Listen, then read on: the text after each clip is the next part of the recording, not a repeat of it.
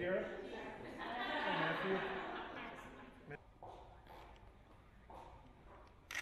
Great. I think we're Now going on we're gonna take one on the Capitol steps real quick.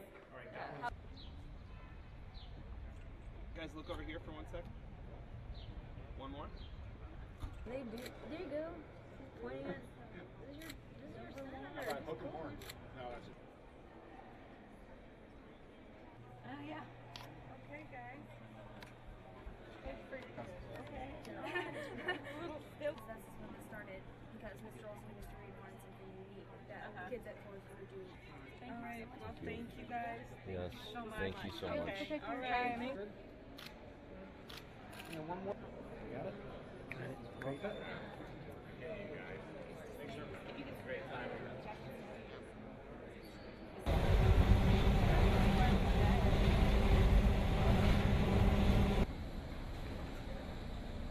Guys, just come on this way. Here's the next one. Hi. Yeah, very nice. Hi. Nice to see you. Good attendance.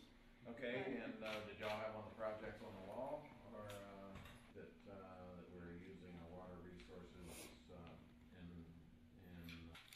Gotta eliminate flash. All right.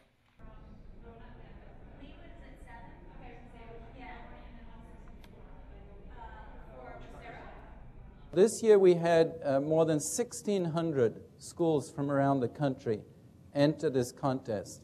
Initially with a round of essays, and then after that we selected 75 schools to produce videos and challenging them to go out and to really answer this question. Show how science and math can help the environment in your community. Very happy to say that we got down to 15 schools that will be receiving a technology prize package, and then 5 grand prize winners, 4 of whom are with us here today to celebrate their achievement. And those 4 schools will be taking home, or in fact 5 schools will be taking home $110,000 of Samsung technology. 2, 3. Couple more. 1, 2, 3. Last one.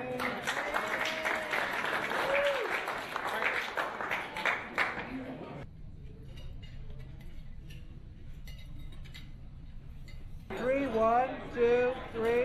One more. 1, 2, 1, 2, 3. Good. You're doing great. 1, 2, 3. Good.